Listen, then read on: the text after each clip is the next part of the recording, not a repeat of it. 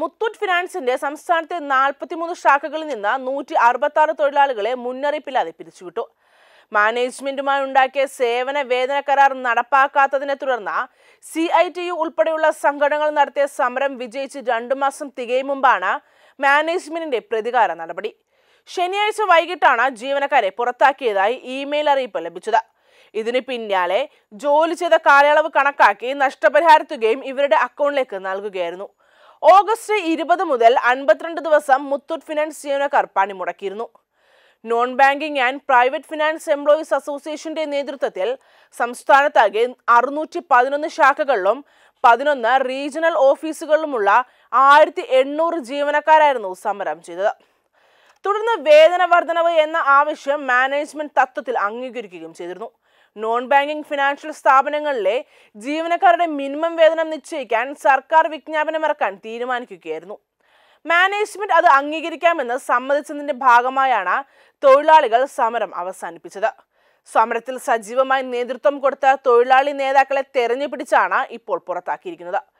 ഇതിനെതിരെ സംസ്ഥാന വ്യാപകമായി പ്രതിഷേധം സംഘടിപ്പിക്കുമെന്ന് non banking and private finance employees association Muthoot finance unit സംസ്ഥാന കമ്മിറ്റി അറിയിച്ചിട്ടുമുണ്ട്.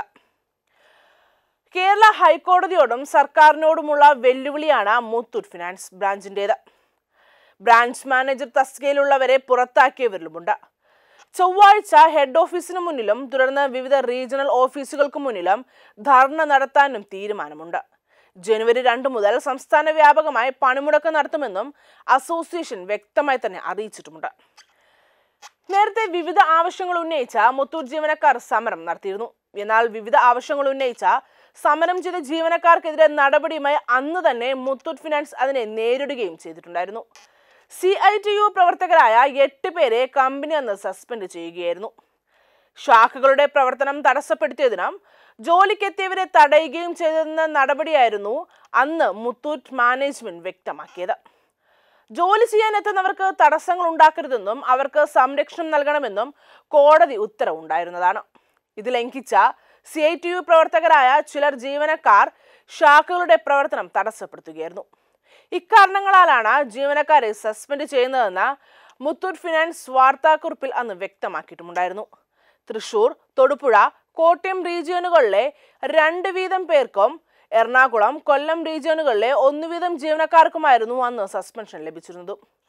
ശമ്പള വർധനവ് നടപ്പിൽ വരുത്തുക, മന്ത്രിയുടെ ലേബർ കമ്മീഷണറുടെയും സാന്നിധ്യത്തിൽ ഉണ്ടാക്കിയ കരാർ വ്യവസ്ഥകൾ നടപ്പിലാക്കുക, തൊഴിൽ നിയമ ലംഘനങ്ങൾ അവസാനിപ്പിക്കുക, പ്രൊബേഷൻ ജീവനക്കാരെ സ്ഥിരപ്പെടുത്തുക തുടങ്ങിയ ആവശ്യങ്ങൾ ഉന്നയിച്ചായിരുന്നു non banking and private finance employees അസോസിയേഷന്റെ നേതൃത്വത്തിൽ അന്ന് സമരം നടത്തിയിരുന്നത്. സംസ്ഥാനത്തെ 11 റീജിയനുകളായി 650 ബ്രാഞ്ചുകൾ, ഹെഡ് ഓഫീസ്, റീജിയണൽ ഓഫീസുകൾ തുടങ്ങിയവയിലെ ജീവനക്കാർ അന്ന് പണിമുടക്കിൽ പങ്കെടുക്കുകയും ചെയ്തിരുന്നു. ഇതിന്റെയൊക്കെ പ്രതികാരമായിട്ടാണ് ഇന്ന് ഇത്രയും പേരെ പിരിച്ചുവിട്ടിട്ടുള്ളത്. Web desk Kerala news.